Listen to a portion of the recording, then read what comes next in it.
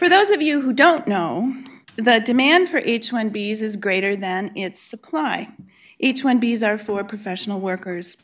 So each year we file on April 1st. That's what I was talking about with June's maternity leave. And then USCIS runs a lottery to choose which cases it's going to adjudicate.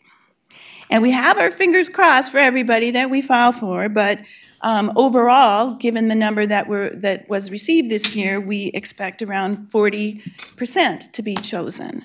We're starting to get a number of receipt notices in the mail right now, and in fact, we've even received some approvals, which actually is kind of surprising compared to last year, but maybe they were the easy cases. So if it runs according to national statistics, we will have about, actually 38% approvals. So what are the alternatives for people who do not get chosen in the visa lottery? And I'm not going to talk about these specifically, but I'm just going to run through the very many options as just sort of the agenda for what the panel's going to talk about. And then they're going to get into the specifics. So B1, visitor for business visitors or trainees. H-1B, specialty occupation. I'm not sure. Cap exempt. Oh, cap exempt, I'm sorry. J1, trainees and interns. E1 or E2, treaty traders and investors. L1, intra-company transferees. O1 for extraordinary, I don't like to say the word alien, I try never to say the word alien, extraordinary workers or extraordinary people in the arts, sciences, and business. P1, P2, P3, entertainers, athletes, artists, depending on your kind of business, I suppose. Country-specific options. TN for Mexicans or Canadians. E3 for Australians, H-1B1 for those from Chile and Singapore. So sometimes we forget that people are from these certain countries that would enable them to get an option to an H-1B. OPT extensions for STEM occupations, and I mentioned that may go away, but we'll see. Only available to employers on E-Verify. Curricular optional practical training, H4 employment authorization, which may go away, and other options for spouses. There are other spouses that can get EADs, work authorization. So sometimes you have a situation where two spouses, two married people, one is on an H-1B or an L1, and the other person has applied for an H-1B but doesn't get chosen in the lottery. So with that, I'm going to go first to Bob to talk about H-1B specialty occupation. Okay, thanks, Laura. Let me talk a little bit, since we're talking about H-1B workarounds, let's just make sure that we have a common understanding of what an H-1B is, and then we'll move into why we need to look at some workaround situations. H-1B, by its definition, is a temporary visa classification that is widely used to authorize the employment of foreign professionals in the United States. So the key concept is that H-1B, in optimally a rather time-efficient manner, will give an employer the right to hire a foreign national for normally up to 6 years in a professional level position. So the screening devices would be the position has to be at a professional level, the foreign national has to have the responsive, appropriate professional level background, and there is a requirement to demonstrate that the employment will take place under acceptable, non-discriminatory wage and working conditions. So that's the basic construct of H-1B. Within that, you have kind of three phenomena going on, which is the reason we have this hour-long session on the workarounds. And that's not to say that the three phenomena arose in order to give us the opportunity to do this, we're responding to those phenomena.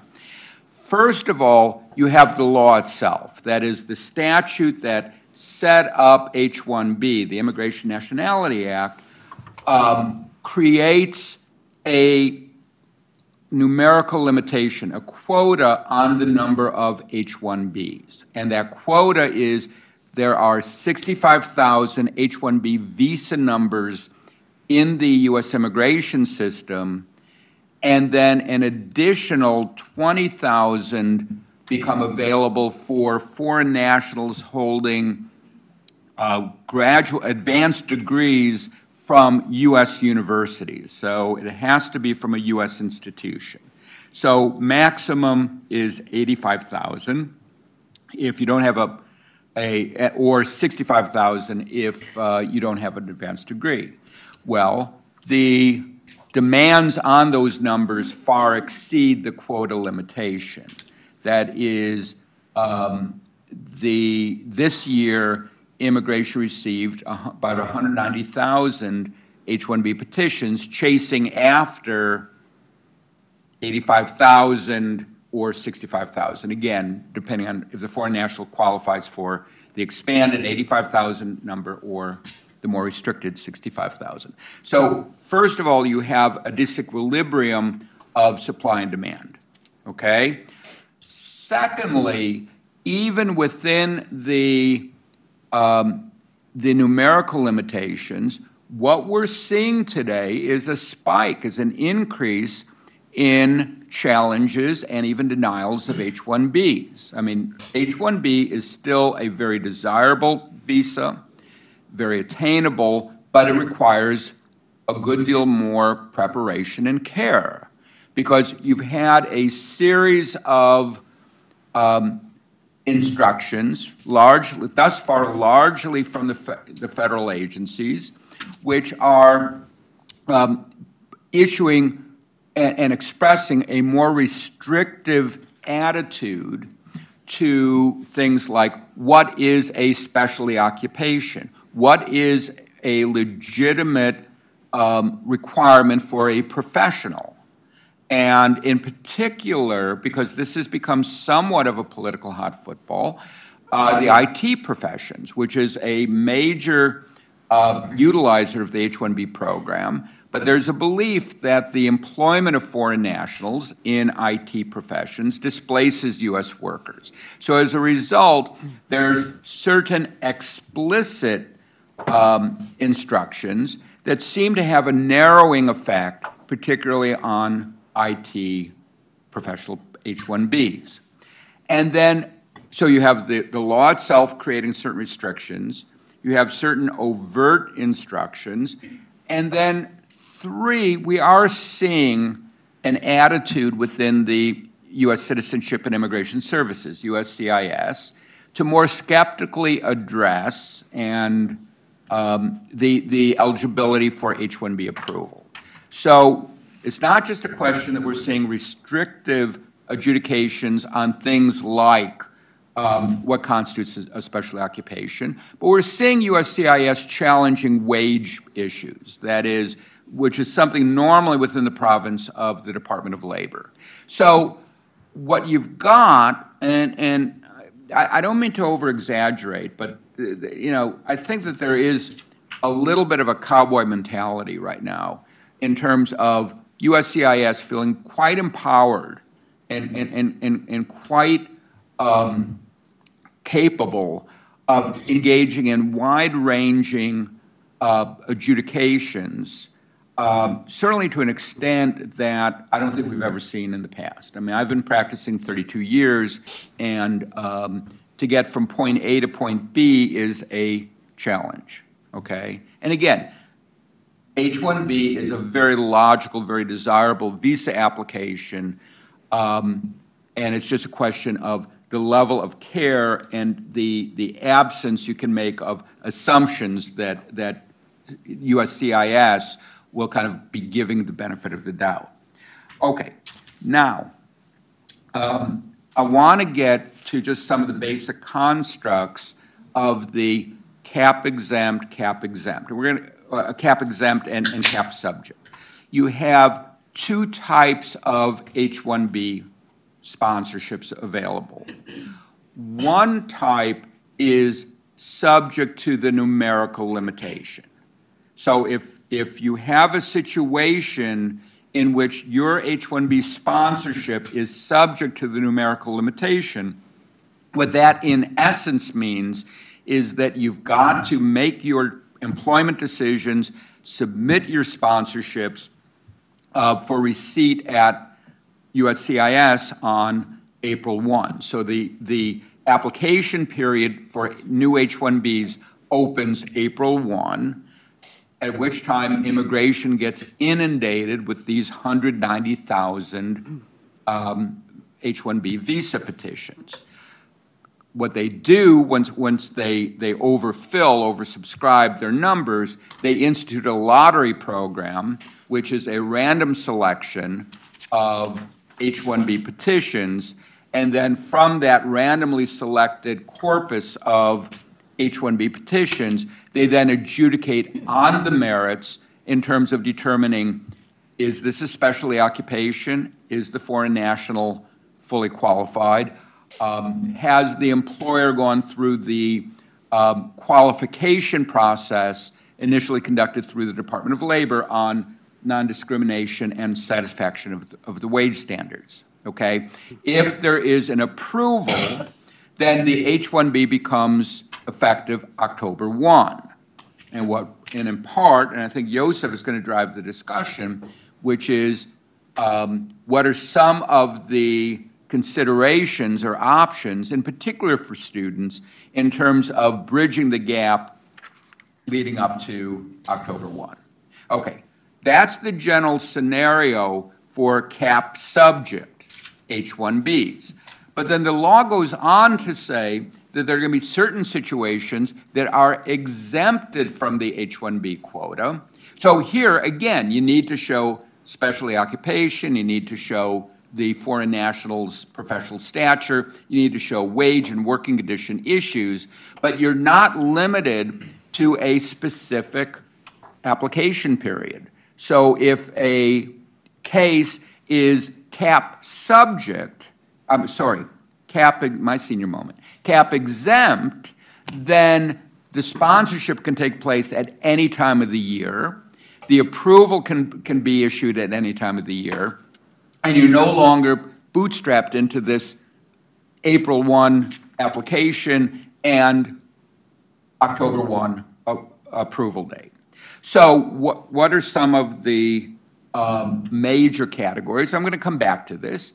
It is university institutions are exempted, nonprofit university-affiliated institutions, and individuals working at Fredrikson and Byron, a for-profit entity. If we were to hire an H-1B and place them on the premises of the University of St. Thomas, for example, we could derive H-1B exemption from that. Again, all of these things are highly desirable in terms of giving a level of flexibility. So what you've got is a sustained focus on what are the options to gain exemption from the H-1B quota, okay?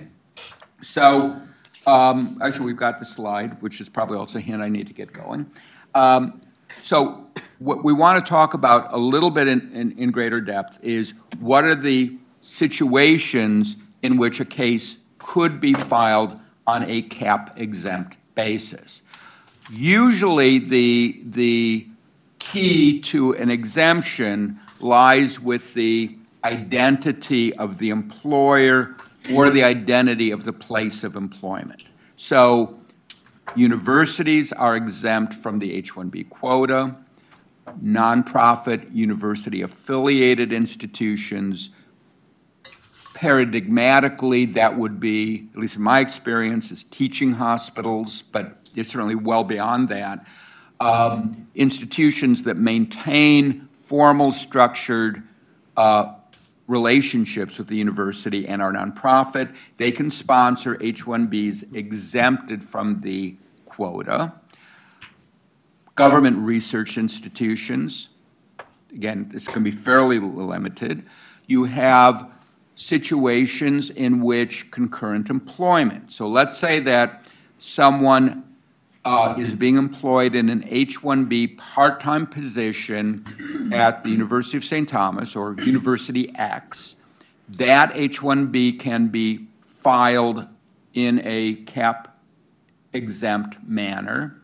And the balance of the employment relationship, which would require a second H-1B, given the fact that H-1B is employer-specific, the second H-1B covering a concurrent employment situation would derive or pick up the exemption from the fact that the part-time employment is being conducted by is being maintained by a university or a cap-exempt institution. And then I'd mention very briefly that if a for-profit entity is placing, and it has to be for a substantial period of time, it's not a casual placement, at a cap-exempt entity. So again, for-profit, Fredrikson and Byron, hiring someone, placing them on the premises of a university, for example, or a teaching hospital, whatever, that in those instances, the H-1B filed by a for-profit company can gain an exemption. What does this suggest? It does suggest that if you are normally subject to the H-1B quota, and therefore cap subject, but there are reasons for you to seriously pursue the H-1B employment, you might seek to structure the employment position to involve a cap-exempt entity, at least as a place of employment, with the view of bootstrapping yourself into a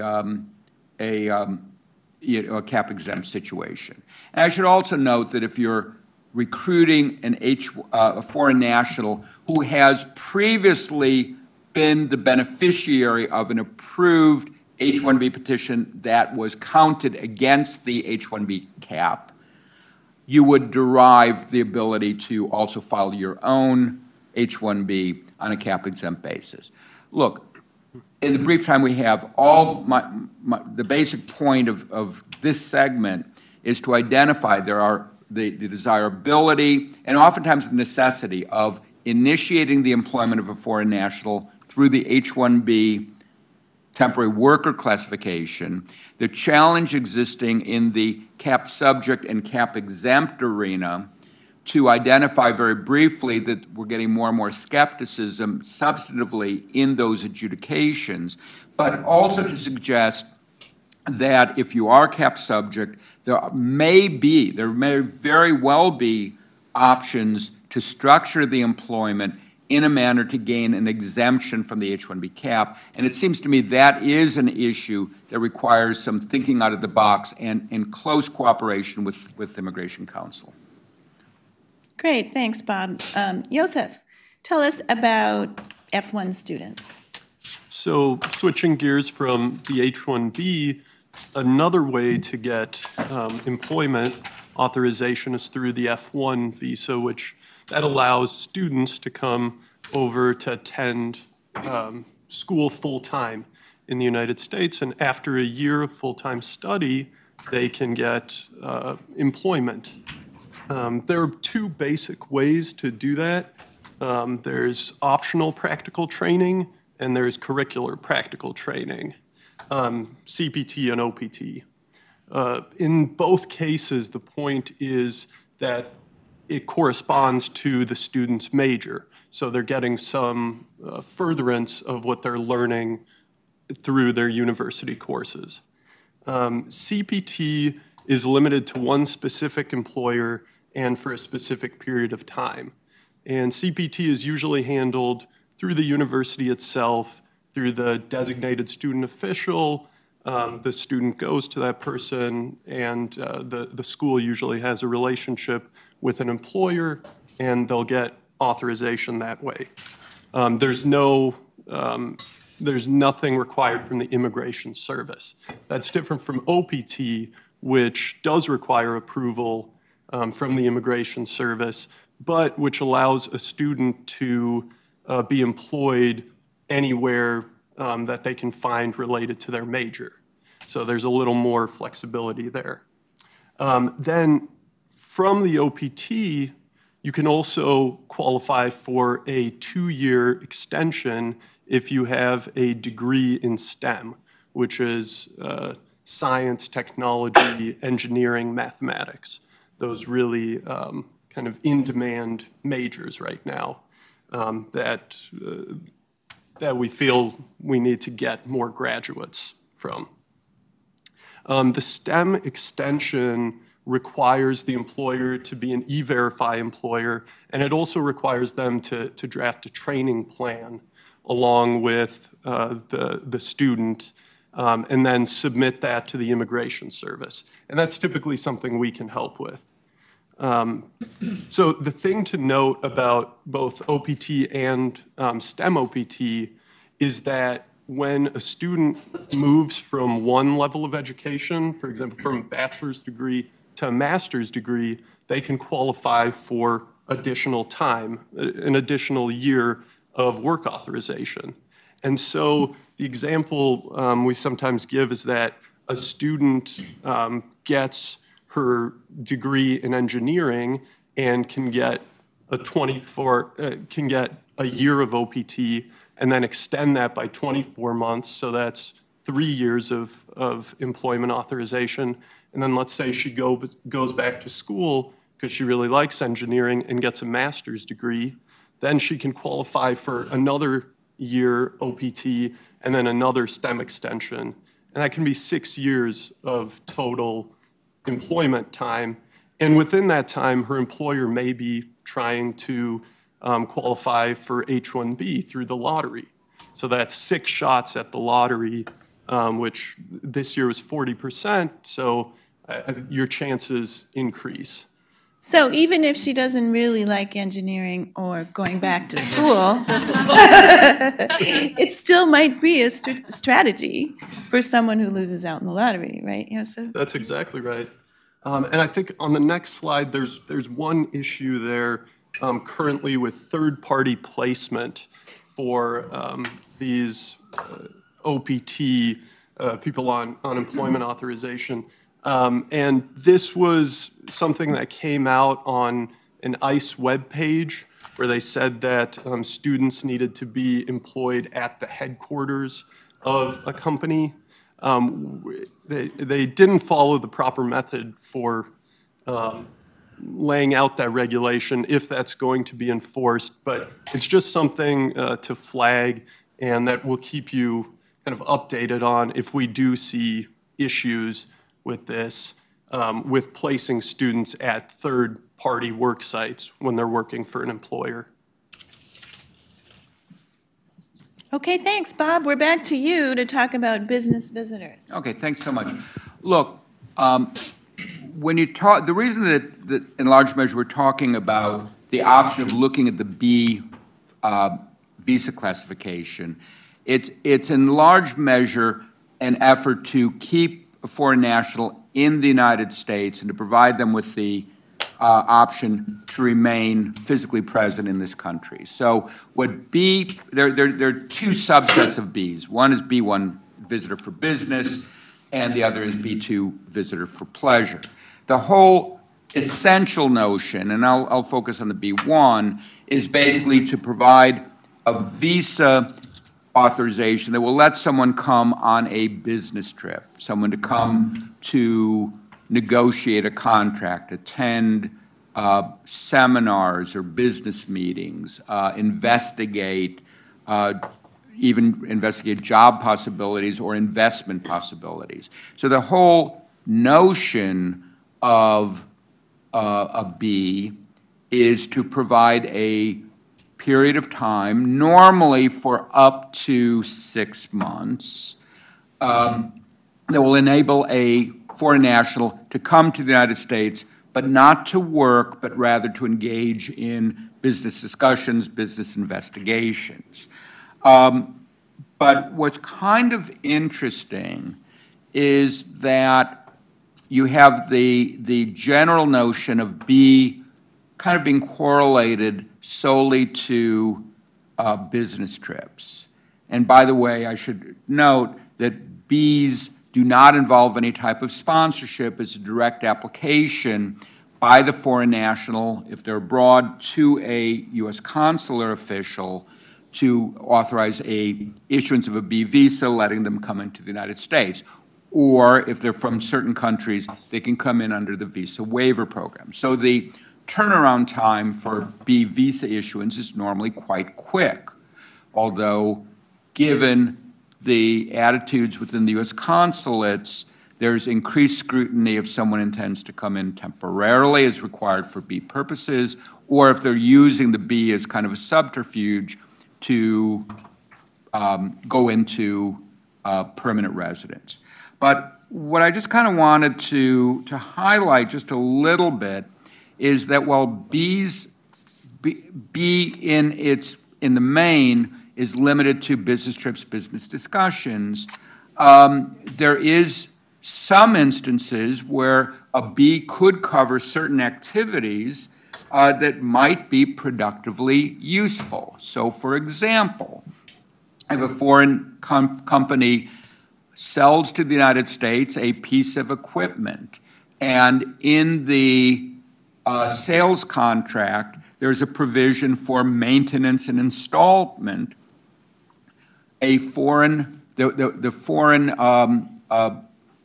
kind of maintenance and installment team can come down, work in the United States pursuant to that contract, and that could be under B. There's also a provision, it's called B1 in lieu of H-1B or H-3, and it says that if a foreign national is abroad and is going to be coming into the United States to perform duties that would normally be performed by an employee, but the source of remuneration, the source of salary, is from the foreign entity.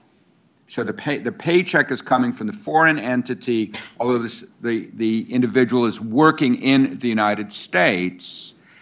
That potentially is a valid B1 activity.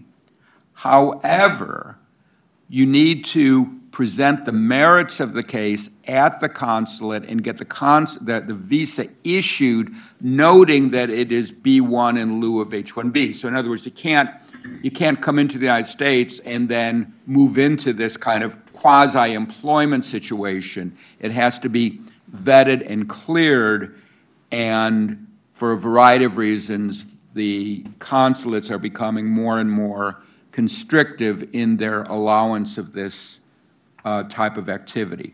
But at least it's something to get visa status above and beyond simply coming in for the business trip. It would extend to allowing for certain productive activities. And there are a couple other things. But I think that in our context, which is kind of the B1, the H-1B workaround, Bs can be an alternative, at least allowing the foreign national to lawfully remain in the United States while things are getting sorted out, in a sense.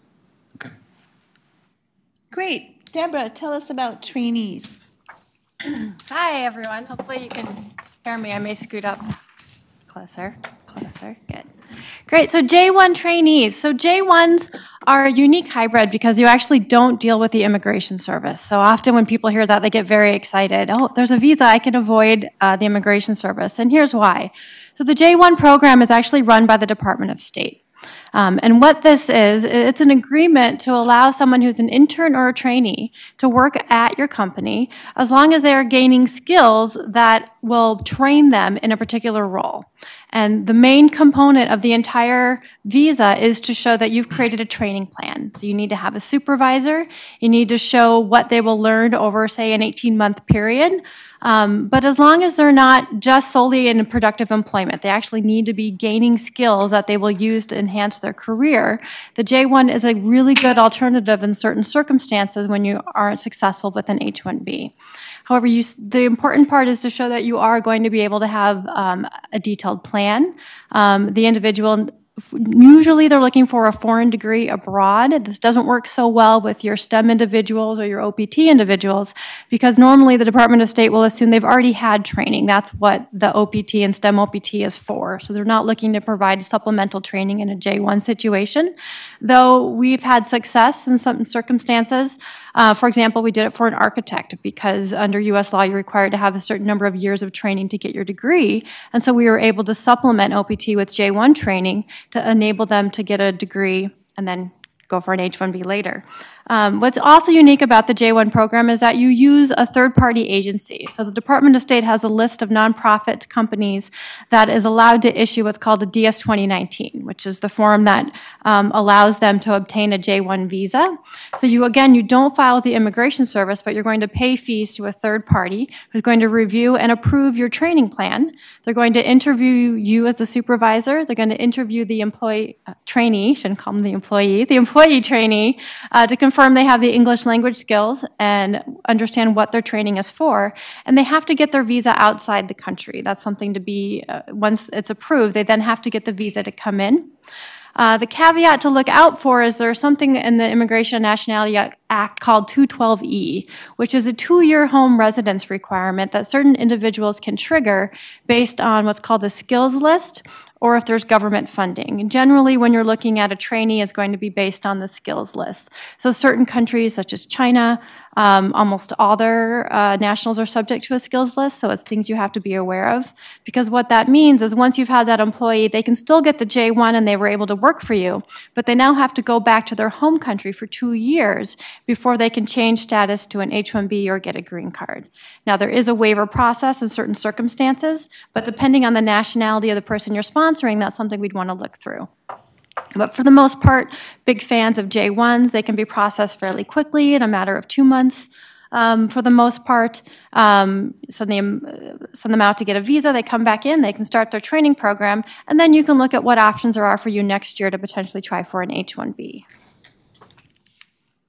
Similar is an H-3, and you think, we have 2 trainee visas? We do. The H-3 is different because you control this one. There's no third-party sponsor. The H-3 is filed by the employer. It can be granted for up to 2 years, but it is more so for educational training than on-the-job training. In fact, you have to have a detailed plan that explains kind of what we call kind of classroom training. It works really well if you're sending, for example, a group of employees from abroad to the U.S. because of certain technology that's being manufactured or set up in the U.S. And you're saying, I need these 6 people here for 1 year because they're going to be doing this job in the Philippines. We could prepare an H-3 that can include multiple employees in one training plan to bring them here to gain that education and knowledge that they're going to need to use abroad. So it's really useful in those circumstances. It also allows for premium processing, so you can get a decision quickly. But something to be aware of, the USCIS is skeptical of H-3s because they really want to see that they're training and not coming here to work. Because there's no LCA, there's no wage obligations, and so they don't want to see this abused. And so with that, they are heavily scrutinized, but can be very successful as long as you're very careful in establishing a good training plan, good supervision, it's well detailed, you've prepped the individuals before they come over.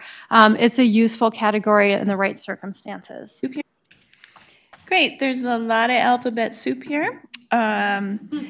Joseph, tell us about O1s. So kind of the flip side of trainees, O1s are for those who are at the highest level of their field. These are people who have received extensive training and have risen to the top of their field, and this can be a lot of different fields. I think we have listed here arts, athletics, science, or business.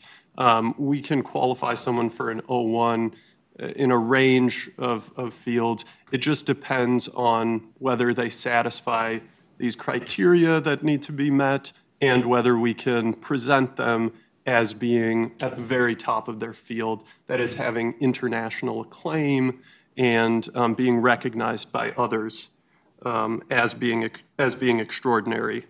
The approval goes for 3 years and then can be extended in 1-year increments pretty much indefinitely. So this can get you a lot of years under O1, but it is a temporary visa, so it's not permanent status in the United States. Adjudication for these can be very quick because we can use premium processing, but the prep time for this type of submission is usually lengthy because we'll need to get letters from outside experts saying that this person is extraordinary. We'll need to get a lot of documentation from the person, all the articles they've ever written, the presentations they've given, a lot of kind of documentation for why they're extraordinary.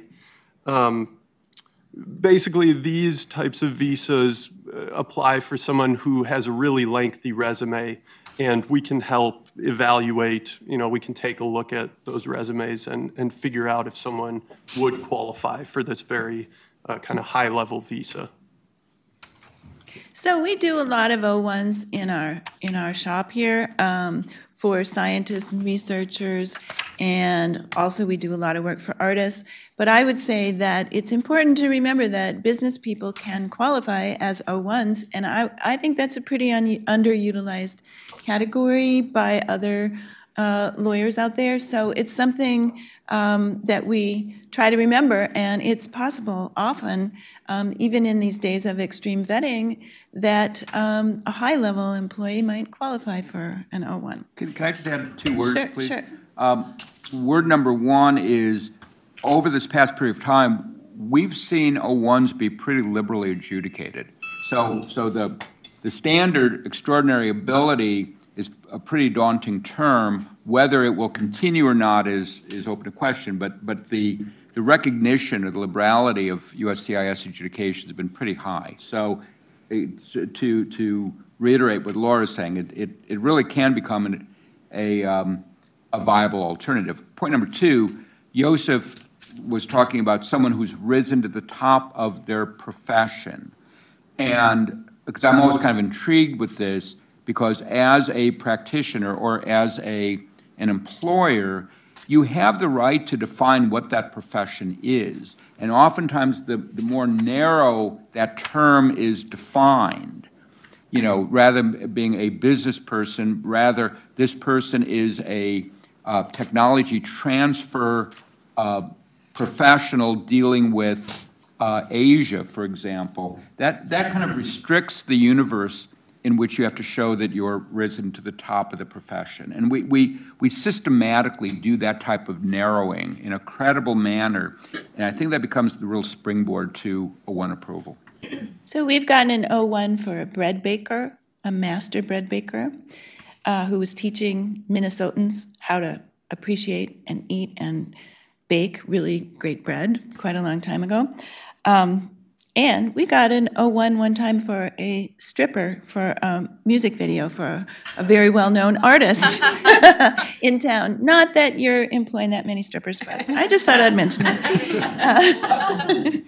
Deborah, tell us about the rest of our alphabet soup. L1s, E3s, TNs, so forth. After that fun lead-in, okay.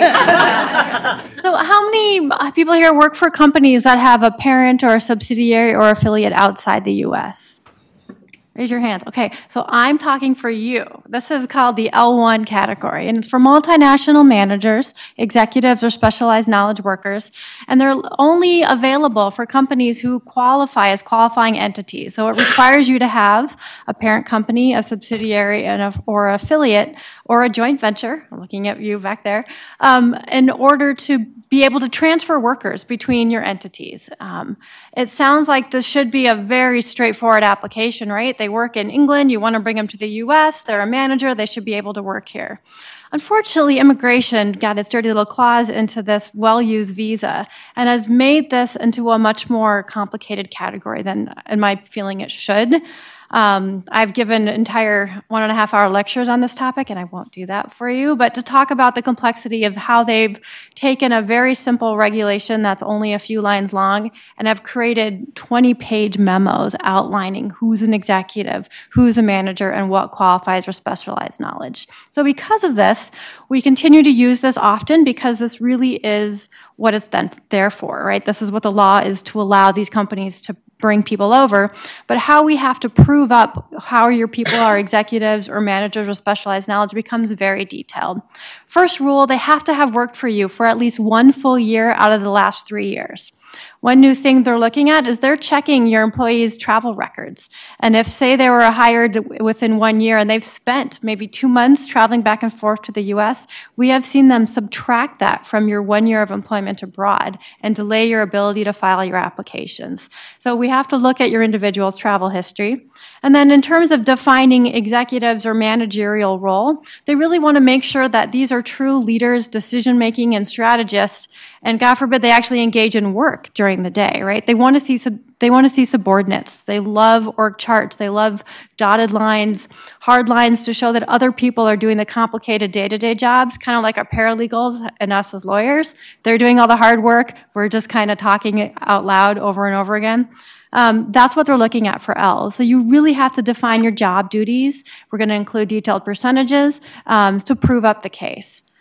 These can be applied for at the service center with an expedite processing, so you can get a decision fairly quickly.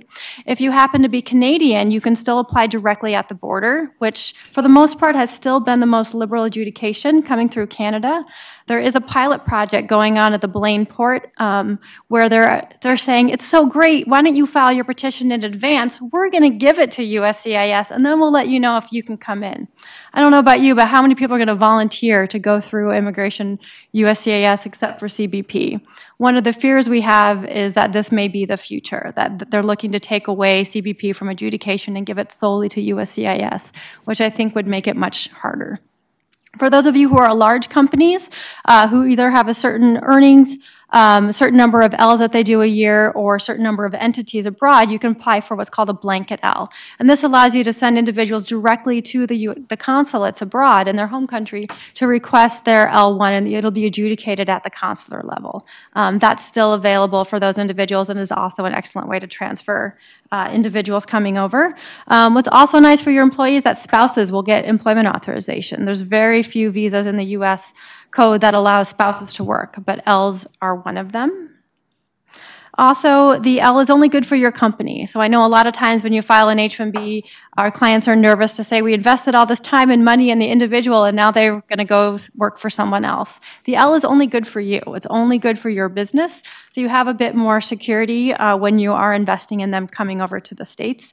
It also has a counterpart for a green card. So if they are key workers and people you want to keep here, if we've been successful in the L1A, there's a very strong chance we'll be successful doing the opposite track for a green card to keep them here permanently. Okay, and now I'm going to talk about country specific. So this depends on what country you're from.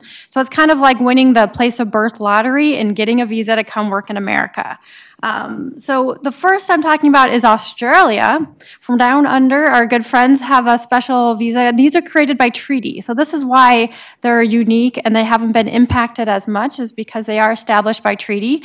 And essentially the E3 allows, if you're an Australian and you're working in a specialty occupation, so it has a similar definition as the H-1B, you can apply directly for an E3 visa at the US consulate in Australia and come in and work. There's not a limitation. There's not a 6-year cap. You can continue working and working.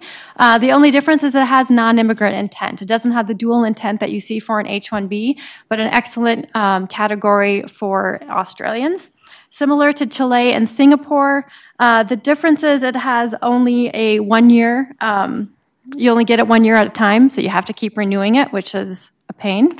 But otherwise, while there are a limited number, they've never been used up. So it's fairly straightforward to, again, apply at the consulate and bring people over. So when you're doing your recruiting, while we can't look at national origin, it's a plus in certain circumstances if you find out where they're from. So why we may ask you, do you know where they're born? Seems like a very strange question, or where they're a citizen. It's really pertinent in determining what type of sponsorship may be available. What you've seen the most probably, and I'm speeding through because we're cutting on time, that's my job. I'll move ahead. Actually, I think we're pretty good.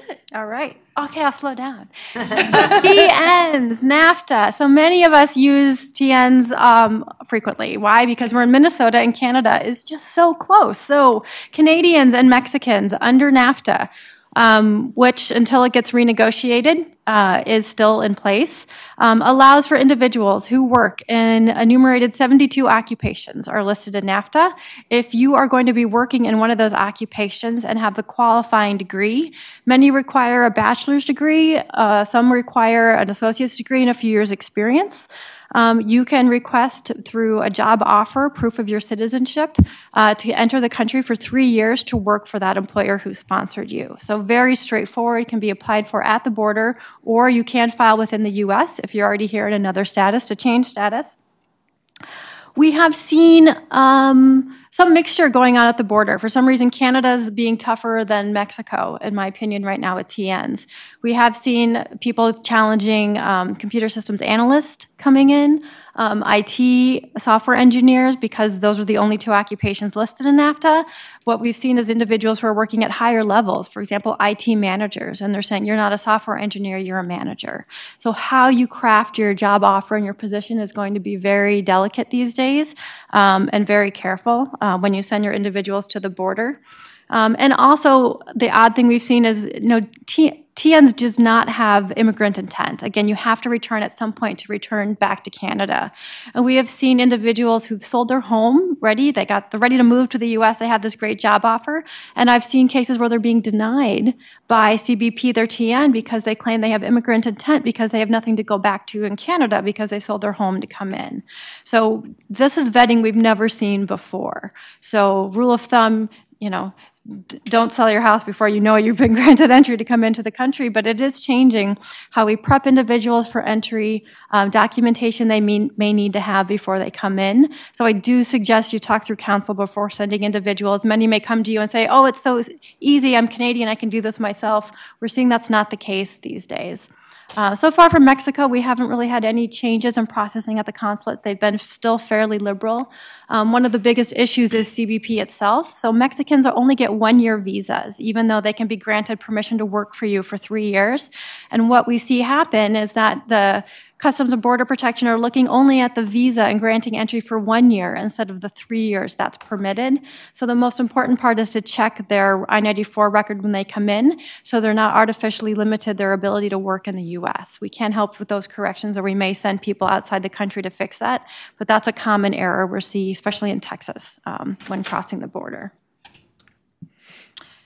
E-visas. So this is probably going to be a bit rare for many of you out there, but these are for companies that are actually owned by a foreign company directly. So if the investor or owner or the business is a country that has a treaty with the U.S., I don't know how many off their hand, there's over 60 countries. I'll make it easy, I'll pick Canada. It's nice, straightforward. If your U.S. business is majority owned by a Canadian entity, you can send Canadian individuals, they don't even have to be employees of the Canadian entity, into the U.S. if they're going to come in to work as an executive, a manager, or what's called an essential worker.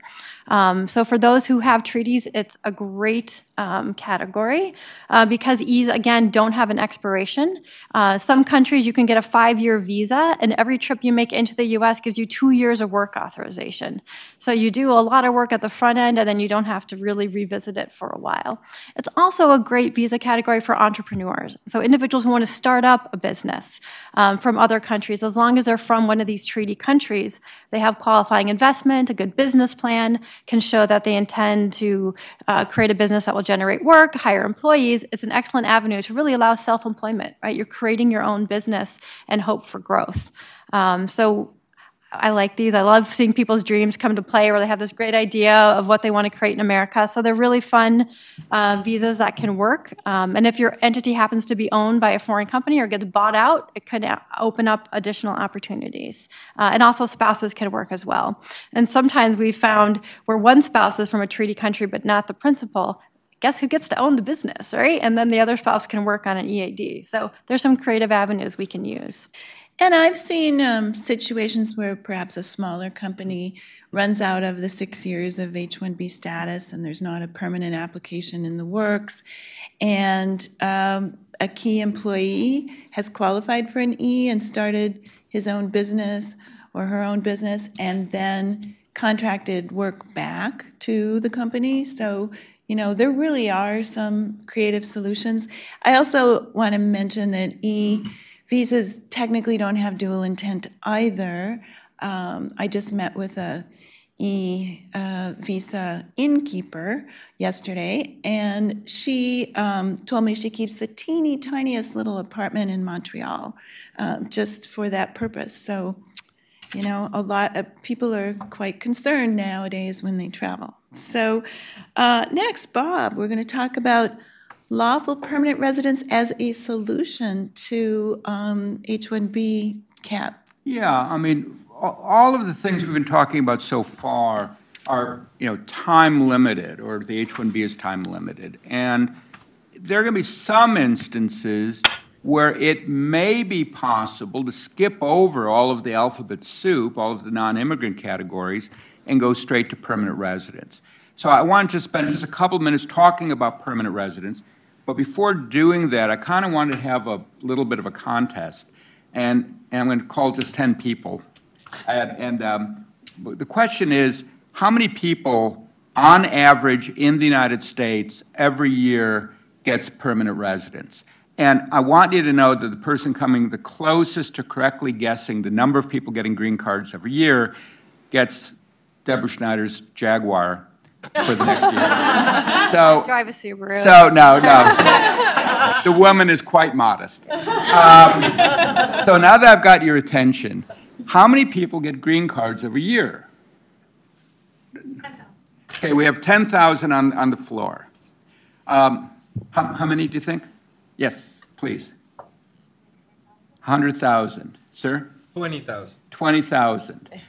Way in the back, what do you think? 3,000. 3,000. Okay. What do you think, sir? 300,000. 300,000. $1. Yeah, right. The F&B folks can't play. Pardon me? Billion. Oh, you got to be kidding. Okay. This is not just for employment. You're talking about overall everybody, right? I'm talking about everybody. Okay. One more guess. 32,000. 32,000. Okay. Well, actually, we have a winner, and it is $1 million. Okay. Here's my point. Here is my point, to the extent I have a point. Permanent residence in the U.S. system is not theoretical. And therefore, if you go down these different paths, you may have a case, or an individual may have a case for permanent residence, okay? And there are only 4 ways to get permanent residence. One is through family relationships. The most common one, at least in my experience, well, actually, the most common one being the nuclear family. A foreign national married to a U.S. citizen, or an adult child sponsoring their parents, or parents who are U.S. citizens, sponsoring their child. But my only point is that is one pathway to permanent residence, and it may be time efficient, particularly in a marriage-based case. So marry off your employees. Right. Right. So that is one thing to look at. Number 2, and in general, there's about 700,000 green cards issued every year based on family relationships. So at present, we're still a family-oriented immigration system. Basket number 2 is employment. So the overall quota is 140,000 green cards in that basket. There are certain situations, either an employer sponsoring a foreign national or a foreign national who is doing work of such merit or such exceedingly high capabilities, extraordinary ability, for example, that could create a pathway to permanent residence. I'm going to come back to that in just 1 second. Third way is the United States still has a provision affording permanent residence for individuals fearing persecution.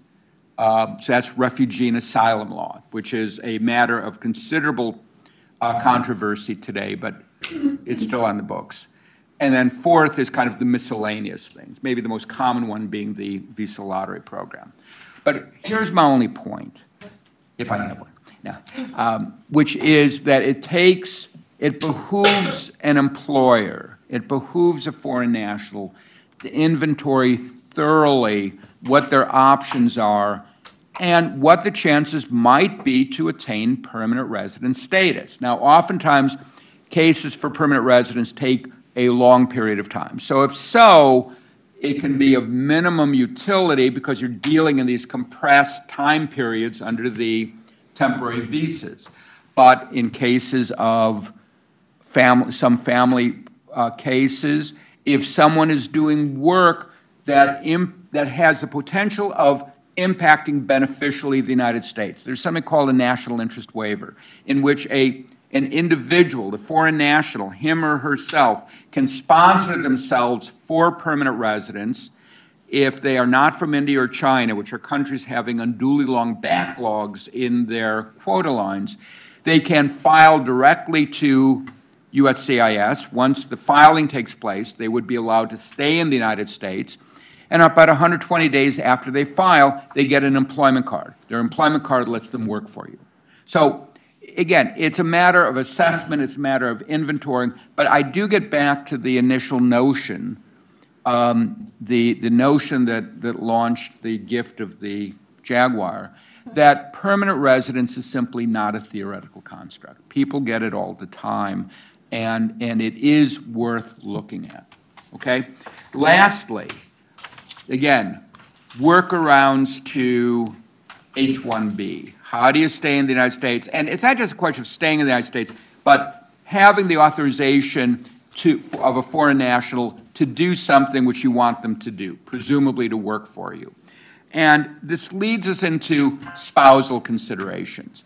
Sometimes your main focus is on the foreign national, but for immigration purposes, the foreign national may derive an employment card as the derivative to her spouse. So, for example, if a spouse is in H-1B, the foreign national, the other spouse, spouse B, qualifies for H-4. H-4 does not carry with it employment authorization. However, under a current program, if the H-1B is the beneficiary of an approved, called an immigrant visa petition, so someone has sponsored, her for permanent residence, and the immigrant visa petition is approved, then the H-4 could, at that point, apply for an employment card. And it becomes extraordinarily useful and surprisingly widespread. So it is a possibility.